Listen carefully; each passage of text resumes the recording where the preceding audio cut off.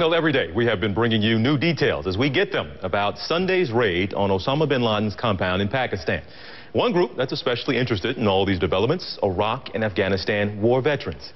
Always good to talk to Paul Rieckhoff. He is the executive director and founder of Iraq and Afghanistan Veterans of America, the first and largest group of its kind, joining me now from New York. Sir, good to always see you. Let's start with these pictures. I'm not going to ask you really to agree or disagree with the president's decision not to release the photos of a dead Osama bin Laden. But for you and members of your group and soldiers who have been fighting for years and years and years, do you just want to see them?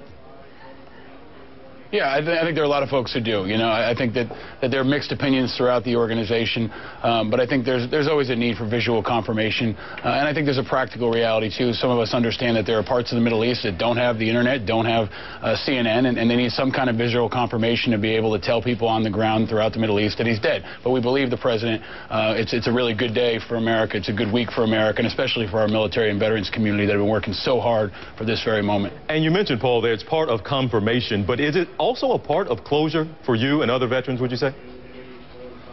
I think it is. You know, I was down at Ground Zero on Sunday night, and I know a lot of folks wanted to see it, that they wanted that actual confirmation. And also, we did it with Uday and Qusay Hussein. Yeah. We had visual confirmation with Saddam Hussein, so I think there was some expectation and there was a precedent set with that.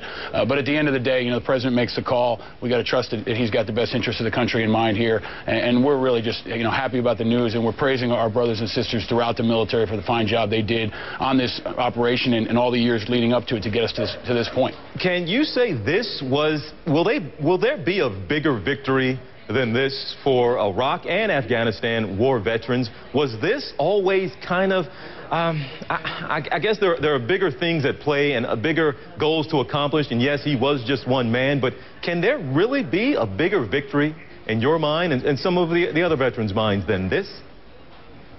Well, I think peace would be an ultimate victory. Yeah. We all want that. But I think that this is a big win. And it's been a rough couple of years, and the toll on our community and on our families has been huge. So it's good to get some good news. And it's also great to have the support of the American people behind us. I mean, I've gotten so many emails. All our members are getting so much support and so much thanks. I think the key for us now is for the American public to keep that up. Memorial Day is coming in a couple of weeks, and we want Americans to remember this feeling they have now, remember that support for our troops and veterans, carry it over into Memorial Day, carry it over into Veterans Day, and throughout the next couple of years. We need folks to stay focused on our troops after this event passes. You went down to Ground Zero the night of. Why'd you go down there? What was that like down there?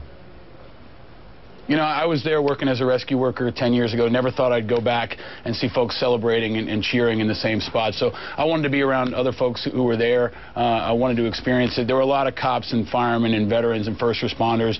And we, you know, we weren't celebrating as much. I think we were down there reflecting and walking around, seeing the firehouses and spending time chatting with each other. But it was about closure, and it was also about being around other people who understood your experience. You didn't want to just sit home on your couch. You want to be around other veterans who had been overseas and who you could talk to that experience about. What is your thought now, because the debate has begun to rage a bit about what to do in Afghanistan? It's okay, we've got this guy. We've got the guy we were after. Let's hightail it out of there. What is your thought now on what the mission or how this might change the mission in Afghanistan, and should this speed up the withdrawal of U.S. forces from Afghanistan? We should always be debating. I mean, that's good to have the American public involved in that conversation. The troops talk about it all the time. I think it's clear we're coming home. You know, the president's made his timeline clear. The question is whether or not that's going to be accelerated. And for our troops and veterans, you know, we just want to know what the expectation is. We want a clear mission. Whatever it is, we're going to achieve it. And we also want folks to understand there's still some heavy fighting going on in Afghanistan. We're preparing for a Taliban spring offensive. Iraq had the deadliest month in almost 2 years. So folks are still in harm's way. We need to make sure the American public keeps their eyes on what's happening overseas, and they don't think that some big plug was pulled and everybody's going to come rolling home. We're going to need support for the next couple of years. And one more thing to you here. You said debate is always good. The other part of the debate going on right now is exactly how much credit goes towards this president, this administration, versus the last president and the last administration. In your estimation, is that even fair? Is that a silly argument to be having? Do you view it as, of course, it took years of several administrations and a lot of people to make this happen? Or do you give a lot of credit to this administration and this president? Look, there's a lot of credit to go around. I know a lot of politicians are going to want credit, but the folks who deserve the credit are our troops. Those Navy SEAL operators and every other man and woman who served since 9/11, almost 2.2 million of them. And those are the folks who deserve the credit. And right now they need support, especially in the area of unemployment. We found out this morning the unemployment rate for Iraq and Afghanistan vets is still at 11%. That's 2 points higher than the national average. So we need folks to thank them for their service, thank them for this victory, and most importantly, give them a job, because that's what they need right now. Okay, that's a shame. That was the next thing I was going to be asking about, that 11% number. What do we need to do about that, in your estimation? And oftentimes we just put out that one number, 9% unemployment. It was 8.8% before. But should we also, every time we give that unemployment rate, make sure we give the breakdown of veterans, of minorities, of young people? Just what is your thought, and why are we not focused enough on that number? It's a shame to hear that some of our veterans can't find jobs.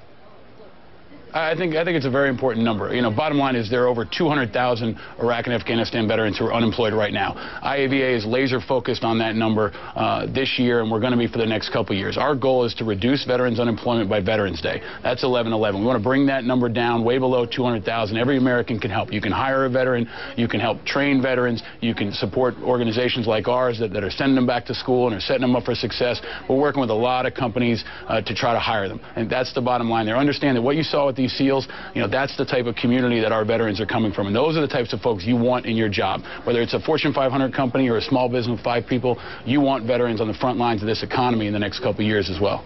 All right. Paul Rieckhoff, man, it's always good to talk to you, buddy. Thanks so much. You're passionate about what you do. I always applaud you for what you do. Thanks so much, and I know I'll talk to you again soon. Enjoy your weekend. Thanks, TJ. Thank you. Always appreciate it, TJ.